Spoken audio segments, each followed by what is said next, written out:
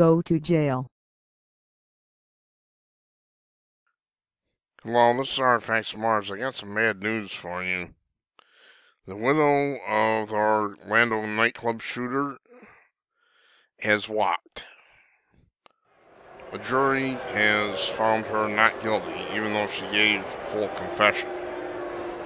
Noor Salman, 31, sobbed upon hearing the jury's verdict of not guilty. I don't care whether she cried or not.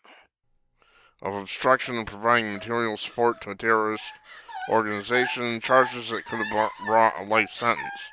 Her family gasped each time the words not guilty were pronounced. On the other side of the courtroom, the families of the victims of June 2016 Pulse Nightclub shooting sat stone-faced and silent.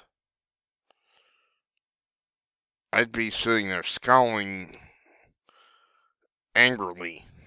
Within hours, Salman was released from jail and got into a waiting car without answering questions. Noor is so grateful her belief in the process was shown. She wants to get back on her own, her attorney Linda Marino said. Family spokeswoman Susan Cleary said Salman's family always thought that Noor was the first victim of her husband, Omar Mateen. Oh, wonderful. So, let me get this straight. She helps him out in choosing, who knows, weapons, a nightclub shoot up and so forth. And all of a sudden she's a victim. Unbelievable. Who is this Susan Clary? What a nutcase. The verdict reverberated throughout Orlando and legal circles beyond. Government rarely loses these kinds of cases. It's got every single factor on its side, said David Oscar Marcus, a Miami attorney who routinely tries federal cases. It's a pretty impressive win for the defense and devastating loss for the government. Not to mention the rest of us. Mateen, the American-born son of Afghan immigrants, was killed by police after opening fire in the name of the Islamic State group. Relying heavily on alleged confession from Salman, federal prosecutors charged that she and Mateen had scouted out potential targets together, including Disney World's shopping and entertainment complex, and that she gave him green light to commit terrorism.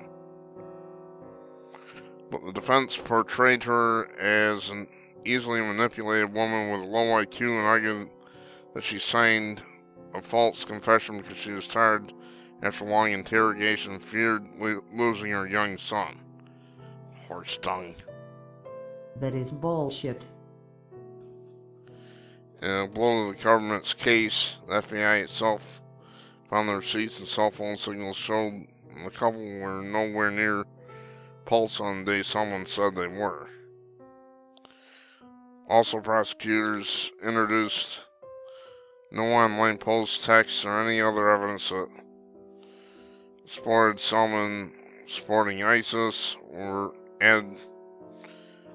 hard-pressed to counter the defense's portrayal of her as a simple, sweet mother who loves her 5-year-old son, romance novels, and the cartoon character Hello Kitty.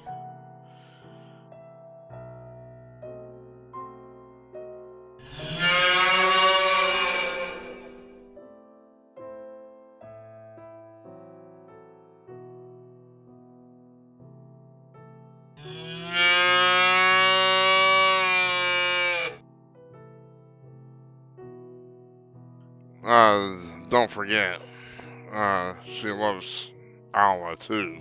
Let's not forget that.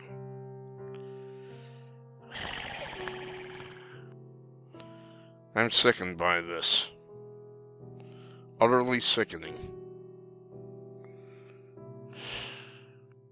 What can you say at a time like this? I don't know.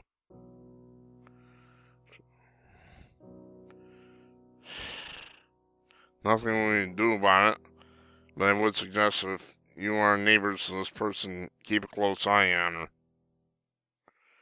and keep a close eye on the local mosque. I'm Artifacts of Mars. Thanks for watching.